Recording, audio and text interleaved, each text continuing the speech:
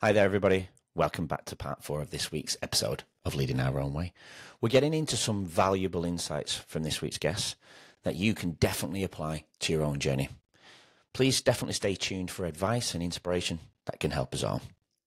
If you missed the first part of the week in part 1, 2 and 3, definitely go back. The show notes should be filled with all the links, so go and click on them if you need to catch up. Also, definitely subscribe to the channel and all the other ones if you can. It's going to really help the show. But for now, enjoy the rest of the story. So I finally get up to the hospital. I get into the parking deck, and I go to get him out of his car seat to into his wheelchair, and he's really floppy, and it catches my attention, and I go, something's really not right. I get into the hospital. I go into the ER, and a lot of ERs, I've got the line you've got to go through, and I skip it to go to the desk. Well, the security guard walks over to me as if to yell at me to get back in line. What am I doing kind of thing. And I immediately look at him and go, I don't think he's breathing. I need help right now. And so he immediately changes his tune. He yells at the nurse. I've been in this hospital 100 times, and this is the first time I have ever at a full run back into the ER into a trauma room. I mean, running as fast as we can run to get back there. So we get into a trauma room, and I instinctively unbuckle him from his wheelchair. I put him on the table that's in there, and I back off in hopes that they'll let me stay in there while they work on him because he's nonverbal and I can kind of tell him what's going on. Luckily, they do. There's another trauma room that's open that they've got double doors next to it that's open that I can kind of back in and still watch what's going on. And so I'm in there. They immediately start working on him. And the first thing that catches my attention is they cut his clothes off to get to him. And this guy walks over to his knee and right in the bone of the knee drills something into his knee. I later found out it was some sort of port to get medication in him. My son doesn't flinch at all. Now, most normal folks, if you drill something into your bone, you're going to come out of your skin because of just the level of pain that is. And he never even flinches. And so it doesn't, the reality of the situation doesn't quite dawn on me at this point. And so they're working on him for a few minutes, and they intubate him, which for those that don't know, that's where they put the tube down to get into your lungs so they can get air into your lungs kind of thing. And then they're doing that, and they immediately start doing CPR, doing chest compressions. And at that point, the head ER doc walks over to me and goes, up to the minute, to the best of your recollection, how long has he been this way? And I tell her, and she goes off and barks orders. And then she comes back over to me. She goes, tell me this scenario in which the reason why you brought him up here today. And I tell him everything, and she goes, okay. And she barks back orders.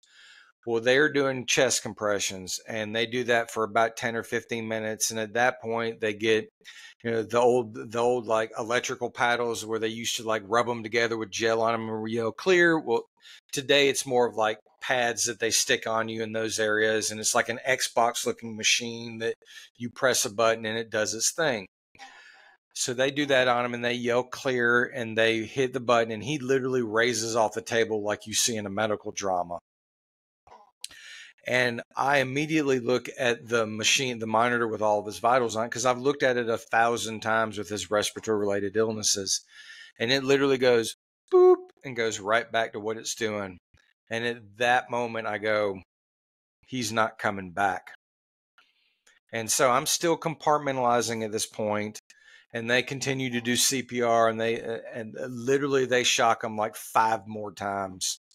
And so after about the 4th time, the head ER doc comes at me. She goes, well, we can shock him again. But she said, I don't think it's going to change the outcome. She said, would you like us to shock him again? And I said, this is out of my medical wheelhouse. I said, it's up to your professional opinion. And so she does. Same things. Everything still remains the same. And, at this point, they're working on him 45 continuous minutes. Medical dramas don't do them justice, because I was surprised at how long they worked on him. And in all reality, if he would have come back with the fact that they did all that pressure on his chest and his lungs, would he have been the same child afterwards? I can't 100% say. So they pronounce him, And I turn into the empty room and have a moment as anybody would. And then I have to call his mother, my wife, and let her know, because she's working at home at this point, and tell her that her son that she thought was just going up to be admitted is now dead on a table. And I will never forget the sound she made when I told her that. I told her, she kind of regained composure for a minute, and I said, call your folks who live kind of close to us, have them drive you up. I said, you do not need to be driving in your state at this point. And so she does that. I call my mother, because my mother had watched my son when he was younger a lot. And I told her, and I'll never forget the sound she made. She later told me, she said, the one thing that struck me during that moment is when you called me, she said, you were almost stoically calm in that moment. And I said, well, I had to be. I said, I had to compartmentalize it, because if I'd have just lost it, I said, I needed to know information. So, I get off the phone with them, the care team comes in, and she goes, I'm sorry for your loss, that kind of thing. And I said, thank you. And I said, this is going to sound harsh and cruel. I said, but I don't mean to be. And I point to my son and I go, I'll deal with this in a minute. I said, but I need to know some answers right now. And she goes, well, what do you need to know? I said, is he going to get an autopsy? Or is he not? If he is, what are they looking for? What's the protocol? If he's not, why are they not? What's the protocol for why they're not going to do an autopsy? Once they've done that, what's the turnaround time till I can get him to a funeral home? If you don't do an autopsy, who do I need to talk to get the information to the funeral home in which I'm going to have him come home to? And I list off 5 or 6 more questions. And she literally takes a step back.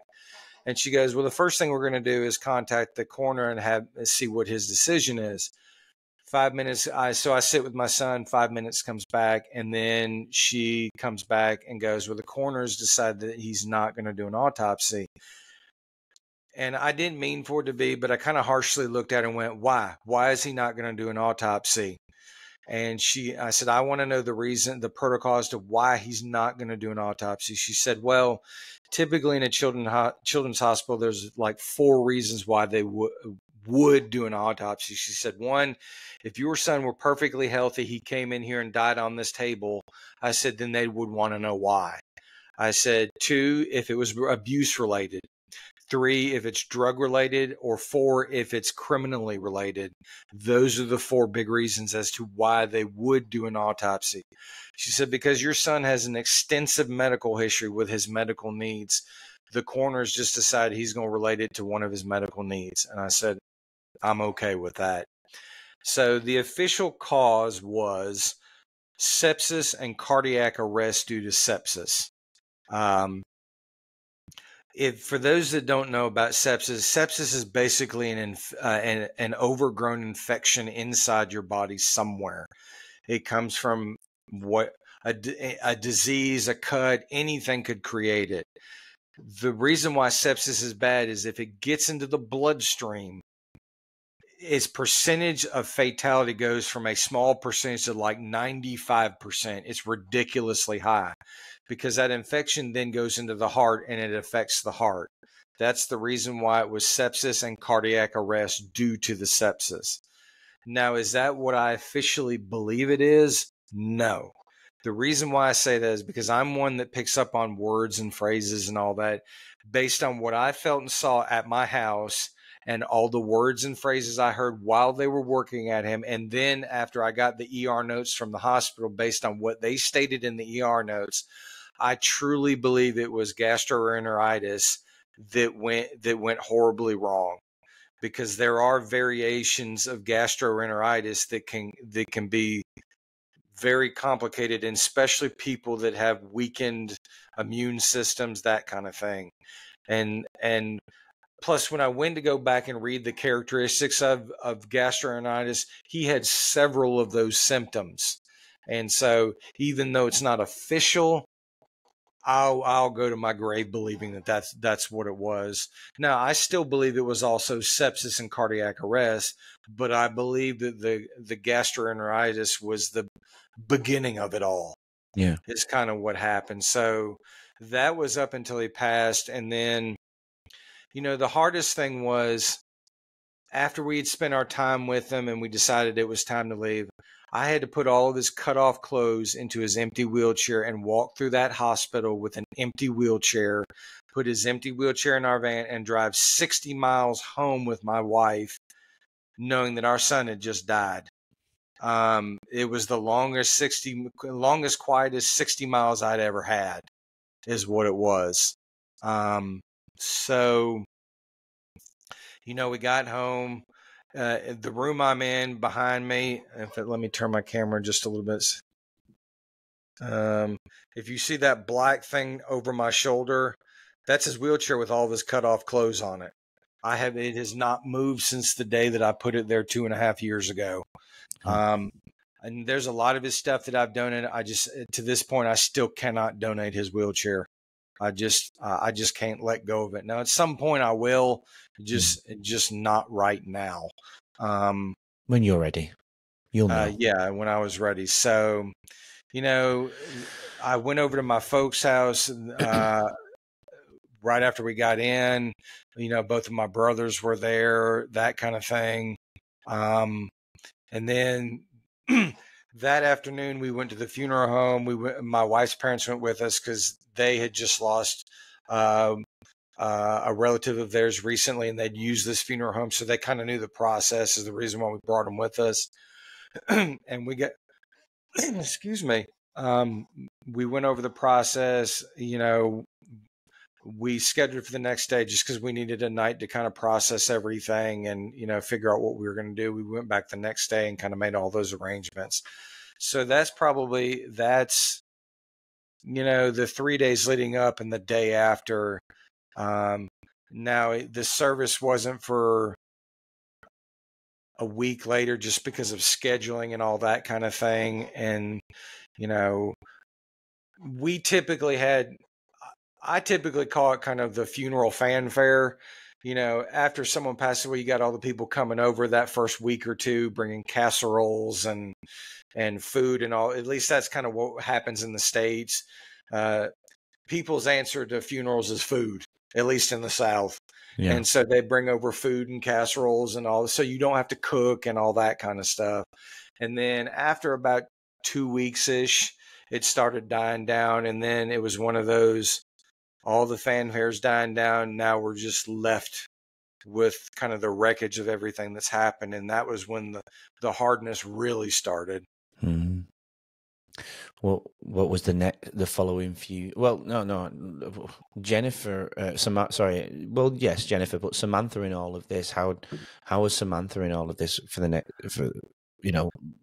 point? She, even though she didn't understand it per se the way you and I would. Yeah. But like every time I went to the hospital, she called her brother Bubba because she could say the name. And so she always knew that when I took Bubba to the hospital, I went with him, I stayed with him, I brought him home. So when all this happened, she was in school. She left out that morning knowing that Bubba was at home. And when she got home, she had this look of like, well, you're home, where's Bubba? Yeah. And so she was puzzled for the longest while. And I, in the most simplistic way, tried to explain to her, well, Daddy took Bubba to the hospital, and unfortunately, Bubba got really sick and Bubba's no longer with us. And I said, if Daddy could have prevented that, Daddy would have, but it was out of Daddy's control. And so I think she understood it, but there was a long while there, I think she hated me for it, which, I don't take offense to it. That's how she processed it. She just knew that I left with Zachary and I didn't bring Zachary home, is how she processed it. And so she's finally got, we're 2.5 years out. And so she finally got to a point where I don't feel like she hated for me or blamed me for it per se. And we all still have our moments here and there, but that's kind of how she processed it. Yeah. You can relate to that thinking for where you think her brain's at in terms of age, can't you? For sure. They would. I think about my little 3-year-old, and how she thinks. So I can imagine it, Yeah. Well, no, I couldn't imagine it. I don't know what I'm talking about. I couldn't imagine what you've been through and what you're going through and what Hmm. she's thinking. No, I really Hmm. couldn't. So where does your life then start to take more of a positive turn in terms of building? When was Letters to Zachary? How long after Zachary's death was that created? Passing, should I say? Let's see, I'm almost at 2.5 years, which would be 30 months. So I would say almost 2 years. It was like month 21 or 22 because Mm, I'm 9 months out. So 21 or 22 is kind of when it started. Because, like I stated earlier, it was my counselor or therapist that suggested me uh, to journal. And yeah, that idea probably sat on my side table for 8 months from the point in which she told me. yeah, And even when I started journaling, I probably posted some of the journal entries in this one group I was in for weeks just to give feedback. And especially after I got the initial positive reinforcement of it. So it was several weeks there, maybe even months that I did it before I even thought of it. yeah. So yeah, probably almost 2 years after the fact where I really started to kind of dive headfirst into it.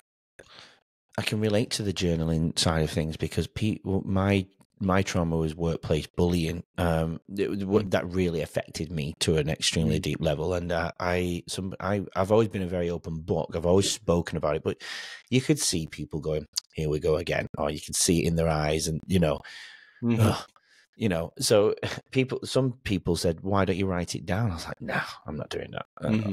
It was that man side of me came out and go, "No, that's girly. Ugh. That's terrible to think and say, but I'm just Mm-hmm. being truthful." I was like, "No, I'm not doing that. Writing Mm-hmm. my feelings down isn't for me."